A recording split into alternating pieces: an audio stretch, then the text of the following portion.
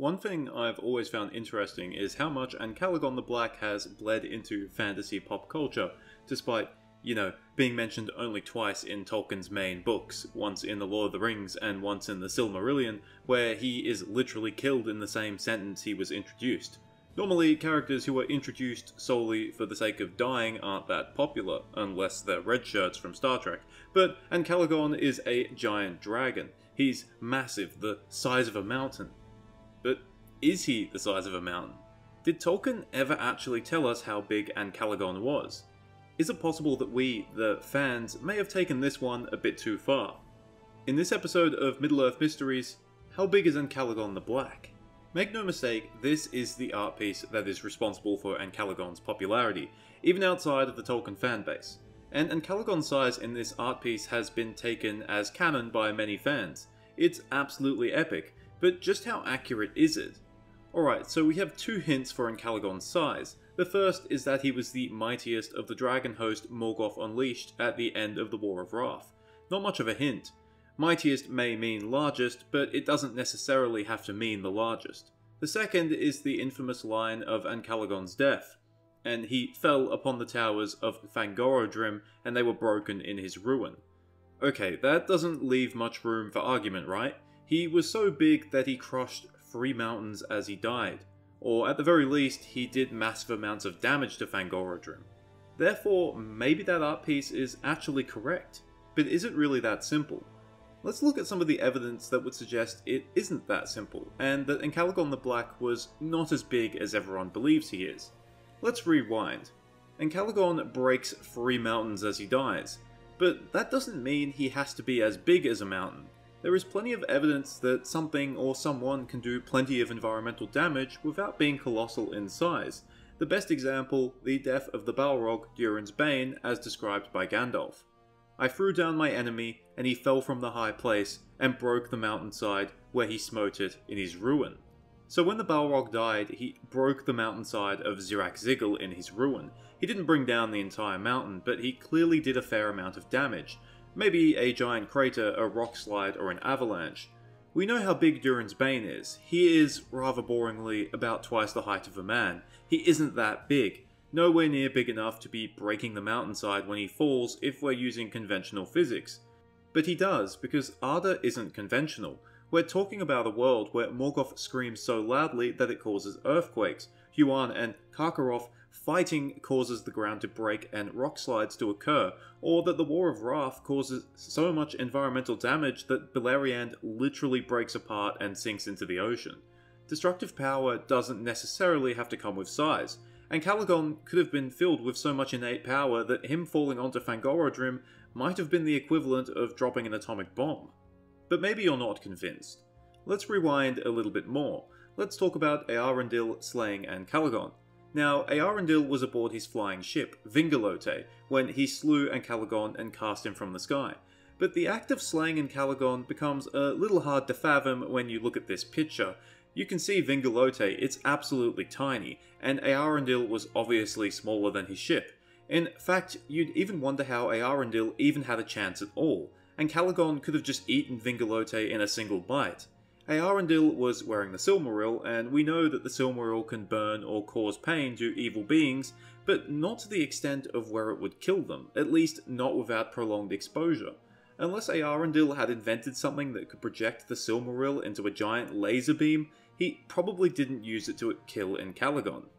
The simple reality is that Eärendil probably killed Ancalagon conventionally, but if Ancalagon is that big, you'd need more than a sword. You'd need a railgun or something. Eärendil did not have a railgun. He did have eagles though, and Thorondor, Lord of the Eagles, was quite big. He had a 55-meter wingspan, but even he would be small compared to that Ancalagon. So logically, Ancalagon, while still big, had to be small enough where he could be killed conventionally, by a weapon like a sword or a spear, or perhaps thinking bigger, maybe a ballista mounted on the ship. It doesn't mean that he necessarily died from a single wound like Smaug did. It might have taken many, but he would have to be small enough where these wounds would damage him. If he was as big as he is in that picture, even a bolt from a ballista would be little more than a pinprick to him. Still not convinced? Alright, Well, let me draw your attention to this line from the Silmarillion. But he loosed upon his foes the last desperate assault that he had prepared, and out of the pits of Angband issued the winged dragons that had not before been seen. Alright, two things to take in from that. The winged dragons emerged from the pits of Angband, and they had not been seen before, meaning they had probably never left the pits of Angband. So how does this relate to Ancalagon's size? It means Ancalagon must have also emerged from Angband's pits, which creates an issue. Angband was built beneath Fangorodrim, and if Ancalagon is bigger than Fangorodrim, how the hell can he fit inside Angband? I know, this seems rather comical, but it is a valid point. The logistics of Ancalagon being as big as he is in that picture makes zero sense. How do you house him? How do you feed him? How do you hide him? How do you move him around without him causing cyclonic gusts of wind or earthquakes when he moves? I know that earlier in the video I said that the same laws of physics don't necessarily apply to Arda, but they do to an extent, at least the very basics. If Ancalagon was truly that massive, he probably would have accidentally destroyed Angband and buried Morgoth at some point. Oops. My last point is that Tolkien's scaling, at least when it came to dragons, wasn't that over the top. A sketch of Smaug that Tolkien drew has him scaled to about 18 meters in length, which is significantly smaller than the movie version of Smaug. Tolkien did say that the scaling was off, but the point remains, Smaug wasn't massive. He did die to a single arrow after all. And yes, the black arrow was just a normal arrow. Likewise, Glaurung was small enough to die to a single stab wound, and Scaffa died to a single Northman. Of course, Ancalagon would be bigger than these three, but the point remains. Ancalagon being the size of Fangorodrim would make him a massive anomaly, literally. So if Ancalagon probably wasn't freakishly large, then how big was he?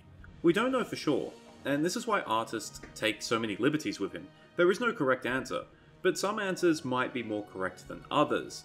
My personal theory is that Ancalagon was probably the size of Forondor, who had a 55-meter wingspan. That's about half the length of a football field, so he'd still be very large, just not absurdly large. My evidence for this comes from the very reason why Morgoth began his slide into evil. He could not create true life, but only mockeries of it. One thing you'll notice about Morgoth's mockeries is that they're never quite as good as the real thing. Orcs aren't as big or strong as elves or men, and trolls aren't as big or strong as Ents, if Treebeard is to be believed. We don't actually know the origin of dragons other than the fact that Morgoth bred them, which means they may have been created in mockery of a living creature too. What creature?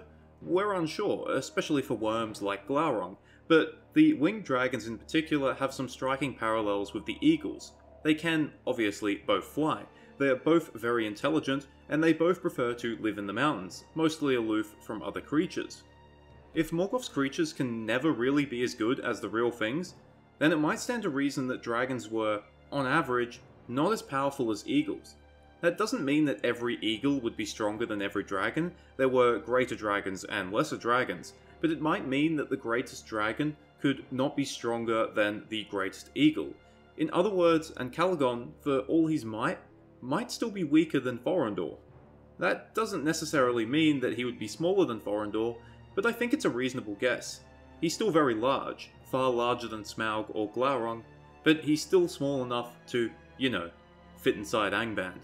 So what artwork do I believe would best represent Ancalagon? Probably this one. So what do you think? Do you agree or disagree? How big do you think Ancalagon is? Remember, this is one of those instances where your guess is as good as mine.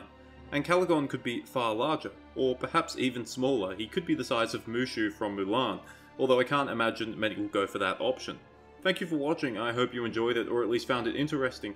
If you have any suggestions for this series, do post them in the comments below. Thanks, farewell, and remember, bigger isn't always better.